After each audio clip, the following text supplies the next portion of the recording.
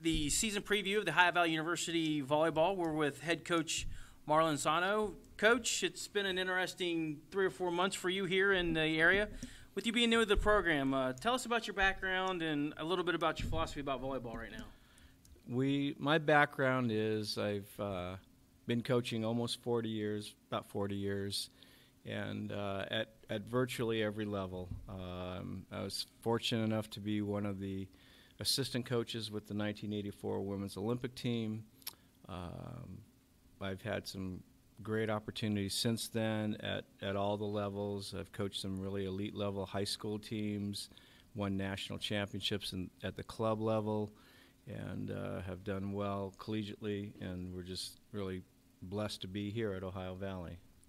Has it been easier or tougher this year with only 2 girls coming back for you to mix the girls up a little bit?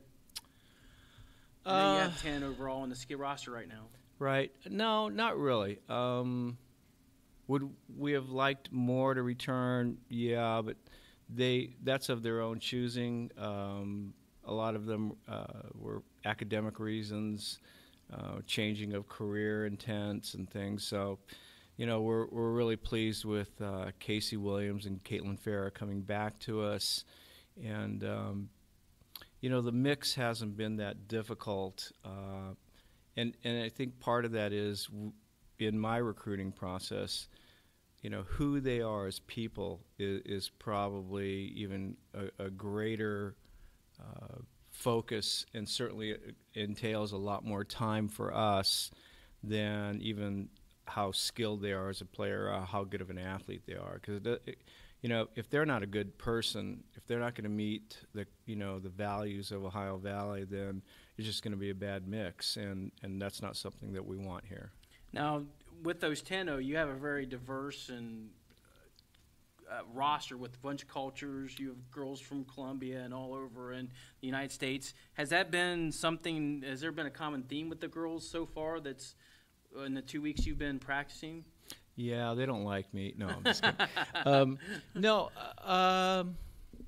It's actually been a lot of fun, and I think that them getting to know each other culturally, getting to know each other in spanning the language difference has been really good.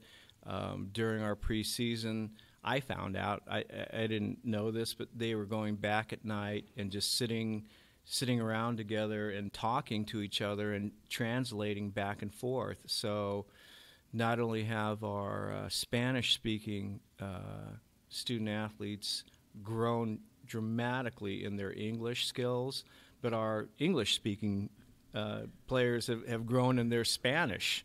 And we also have a Donna Lichtendorf from Germany, and so they're learning a little bit of German as well. Huh? Sure, yeah, absolutely. So what has been your focus for fall camp so far? Really, our focus has been a couple different things. We've tried to find the balance between technical skill development as well as teaching our systems. And that being said, with only 10, we really have spent a lot of time focusing in on making sure that our players are healthy and can go every single practice. And, one injury and we're really going to be in a little bit of trouble. A little bit of trouble, now, for sure. With your systems, do you run the 1-setter or the 2-setters? That's just my question here. I'll throw it at you real quick. My experience has been the teams that are always successful, that have won the Olympics, that have won national championships, world championships, club championships. They're all 5-1s. No one that I can recall has ever won a major championship at any level running a 6-2. For me, it's more of a preference and something that I got used to. With a 5-1, or if you find the right person to fulfill that setting role, the team functions very well around it. And I think probably the best analogy for a lot of football fans out there that it's how often do you see teams shuttling their quarterbacks, and the very few that have tried it, I don't think they've been very successful. The consistency is better than having different setters at different times. Absolutely. On the floor. Absolutely. And most teams set goals. Has your team set a goal this year, or individually, that they've told you, or have you set a goal for them? There's been we've had a number of different meetings and things going over finding out who we are, defining who we are, defining then what our goals are. So, absolutely. Our team have set goals off the court, personal goals, as well as in the classroom, as well as, on court performance level, what we want to accomplish. And I'm really pleased that they're realistic, that they're measurable, and that we can hold ourselves and each other accountable for those goals. But I'm not going to share it with you. Oh, you're not going to share it with us? Oh, that's not fair. One last question. What, in your eyes, do you have a goal that you think would be a successful season? I know you're not going to share the goal, but do you have it in your own head?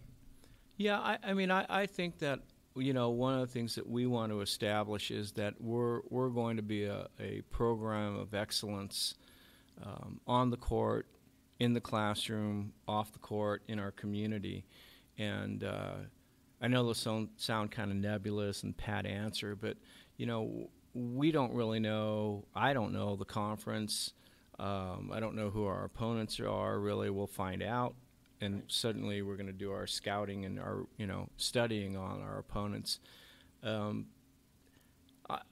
I think that, for us to go out on a limb, to be perfectly honest, I think that our goal should be to finish, I think 1 or 2 in our division. I think for us to finish in the top half of not only the conference but in the conference tournament. I think that I personally would like to see us finish in at least the semifinals of the conference tournament, if not in finals. But I know our team. I don't know as much about the opponents, to be perfectly honest. So. Well, we've been talking to Marlon Sano with the preseason preview for the High Valley University volleyball team. Coach, thanks a lot, and we'll talk to you later on in the season. Thank you. Thanks for the time.